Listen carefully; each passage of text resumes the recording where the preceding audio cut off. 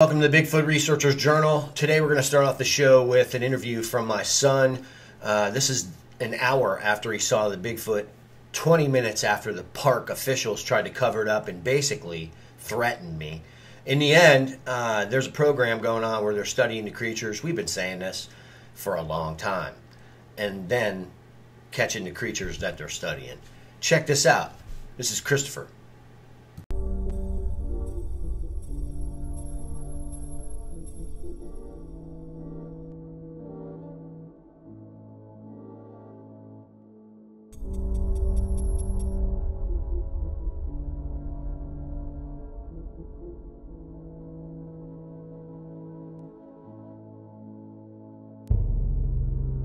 This is Christopher. He's my son. He never believed that any of this was real until 2012, when I took him on his first expedition with me. We went to Myakka State Park on the west coast of Florida.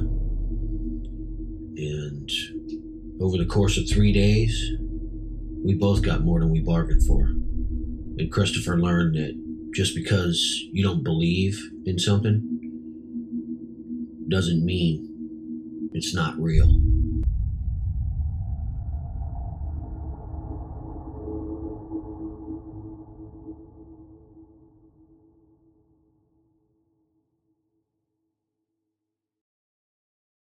I was to the left and he was to the right, but I was up more. And there was like brushes and bushes in front of him, and in front of me there was nothing. And there was this little walkway that was clear. And then about 50 yards ahead of me, there was brushes. And as soon as I turn, I see some big black thing walking. And it had very broad shoulders. It was walking, kind of like it would be a power walk for us. I couldn't make out the face because it was too far away. But it had a very big head, a very, wide jaw, big jaw, bottom jaw. It had a big chest and a real thick torso. This is the actual drawing that Christopher made within an hour of having his sighting. You can clearly see this is not a bear, and it sure isn't a raccoon. This drawing was actually made in the park ranger's office, and the on-duty ranger told us that she was fully aware that people were seeing this in the park. And I was, me not being a believer, I was like, what the hell, what is that, So I was frozen, and I was like, Dad! And I was just in shock. And he was like, what? I was like, it's over there. It's over there. I had seen it for like 4 seconds walking. I was walking this way when I saw it, and he was walking perpendicular to me. And then finally, the palm fronds or the what are they called? Saw palmettos. Saw palmettos got in the way. They were too high. But even before they got too high, they were already 6 feet high. The saw palmettos, and he was at least 4 feet above that to where I could see him. And then finally, I couldn't, see him anymore. And then I kept running. Finally, I saw him for one last second, and then we got to where I had first saw him, and then we were looking in the direction he was walking. And then this was in like less than 30 seconds, and he was just gone.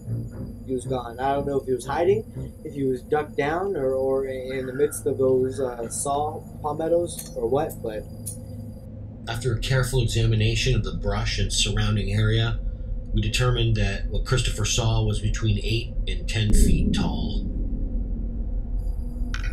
That's my sighting. And then throughout the day, we would hear branches break and everything. But I guess you could say I don't believe in that.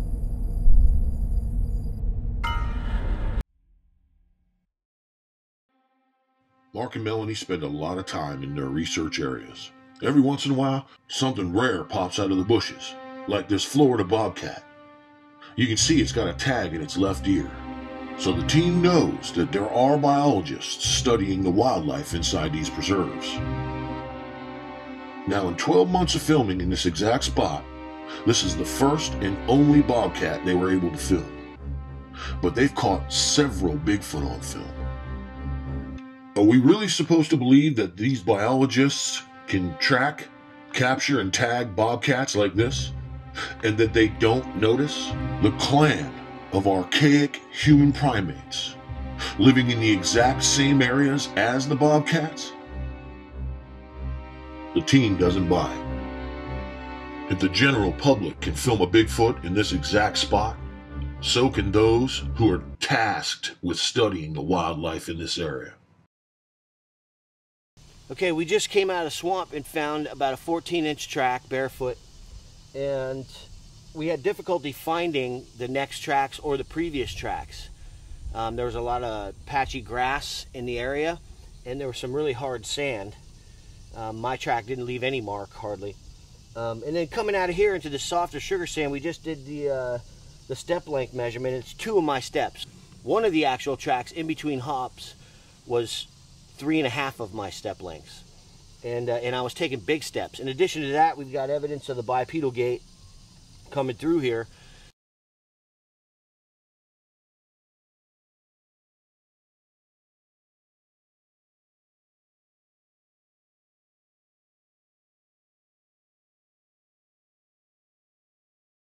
And it looks to me like it probably rained on top of this individual's foot afterwards. The bottom line is I'm almost 6 feet tall. I'm just under 6 feet. And this individual has twice the step length in a normal speeded gait. And in a hop, it has 3.5 times the step length of my own track. Okay. Okay, this one has 1, 2, 3.5 of my steps in between its single contact. And then, like it hopped or something. And then this one is twice my step length. To this, 1, 2, to this. And I'm trying to walk the tightrope, but it's difficult. 1, 2, and a little more actually. And to this one. And then actually Melanie stepped in the next one, but that's okay.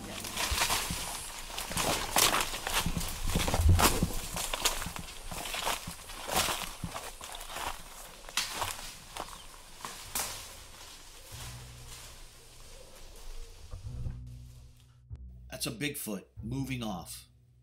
And he broke a few branches to let me know that he's not okay. There is no precedence for any of this. We're breaking new ground every time we capture one of these creatures on film. And here lately, we've been catching them very clear.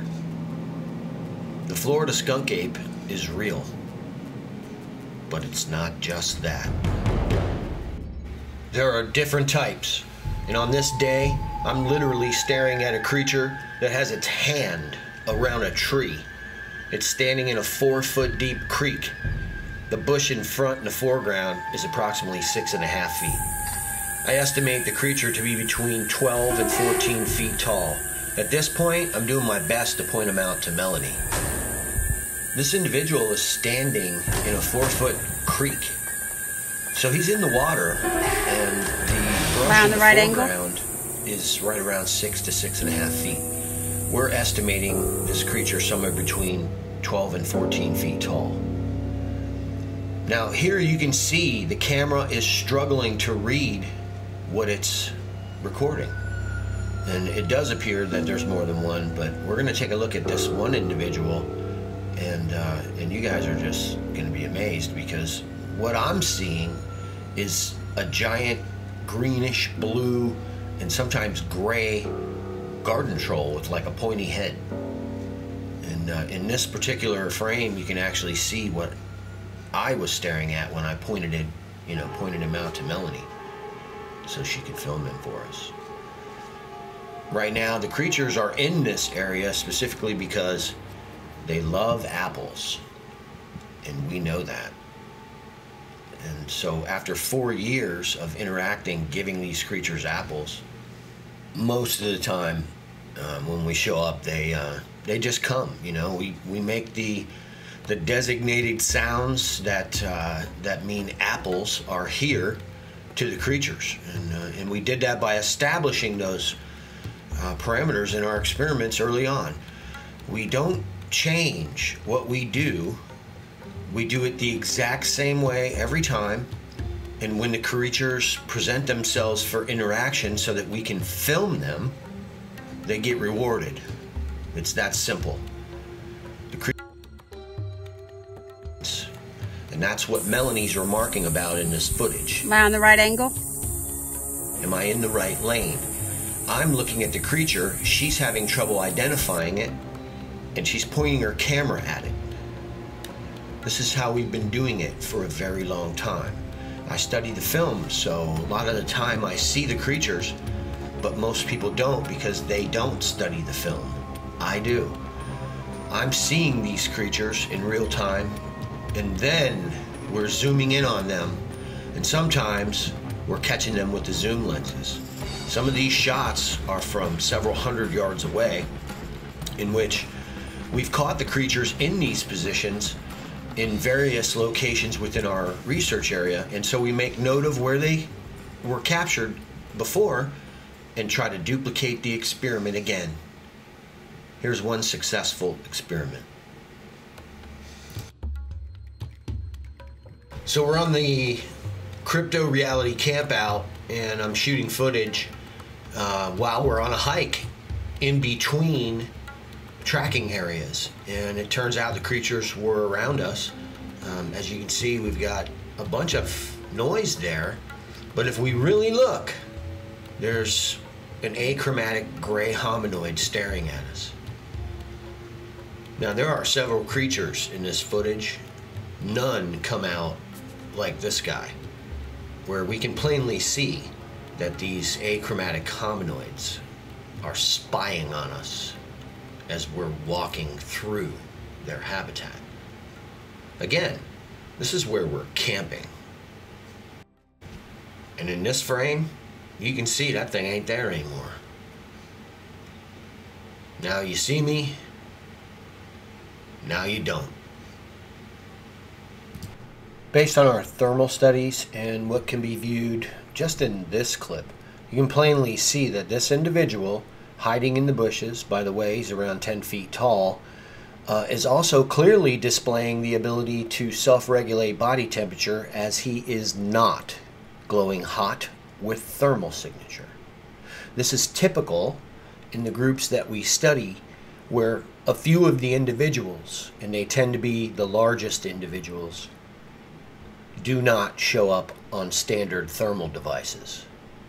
This isn't every creature, and a lot of study still has to be conducted, but I believe we've conclusively shown this through repetitive documentation with thermal devices, that there are creatures that somehow show no heat signature, like this one.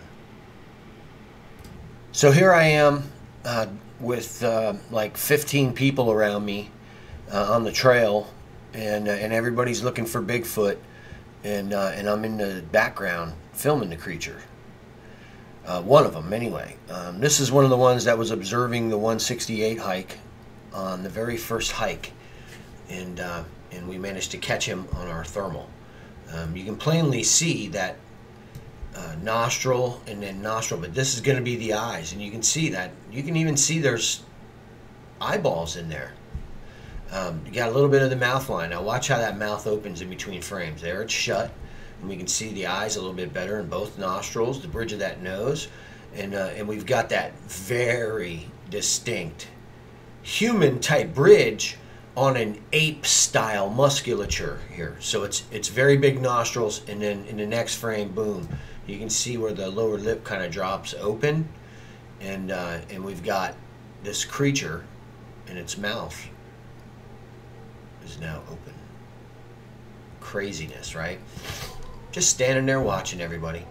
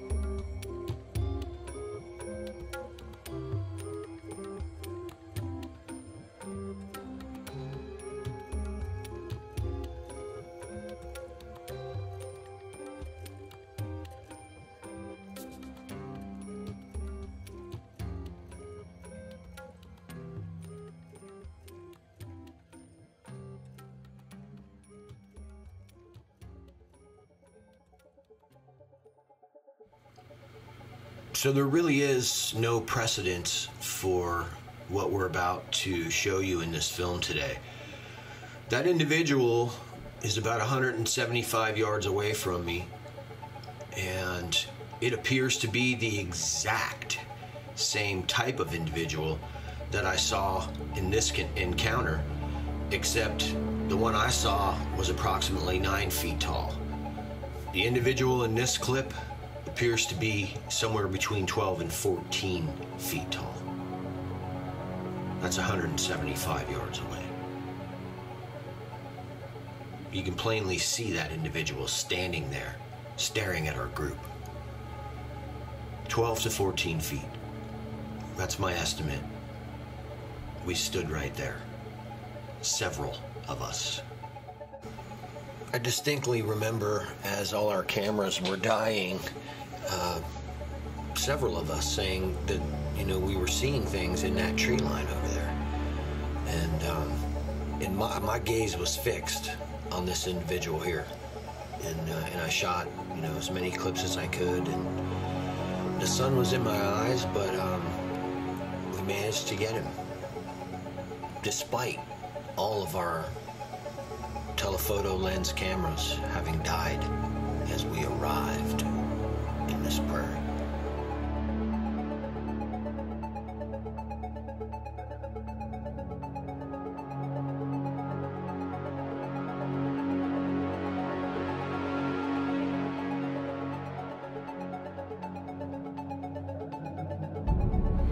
So in this particular frame, you can see that rise coming to a point in his hair off the top of his head, just like the one that I saw 2 years ago.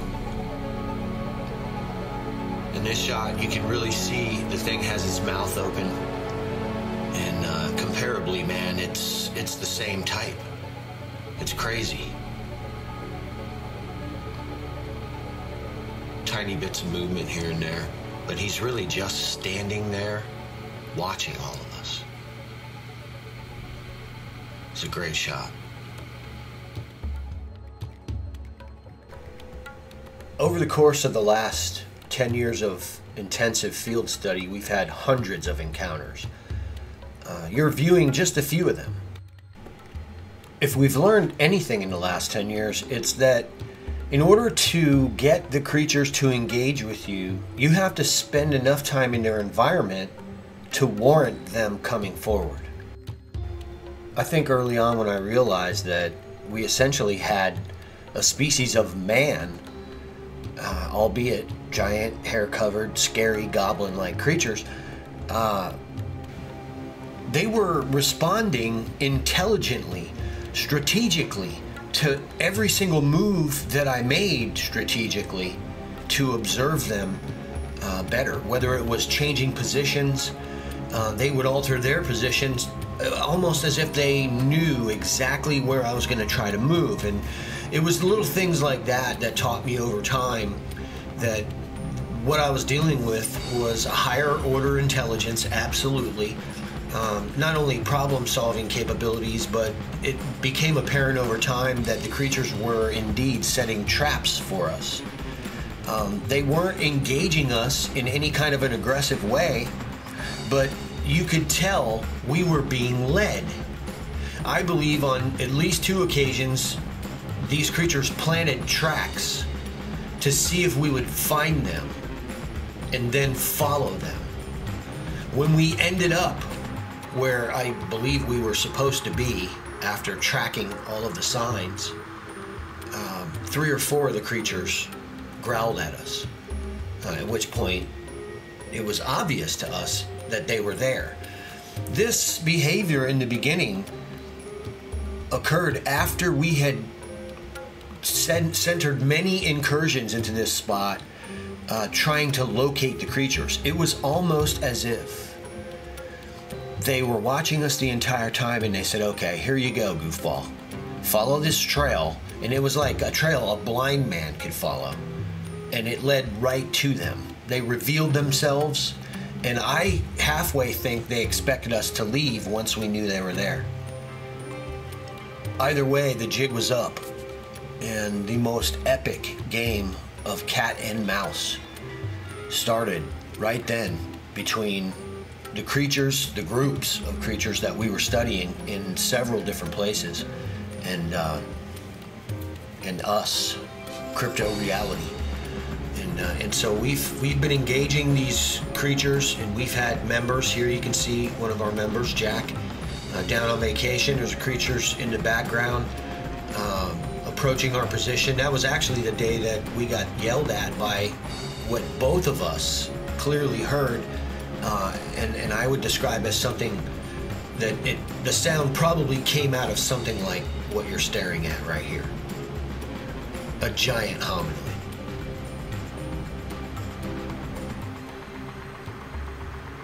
Jack's creature was a little bit smaller.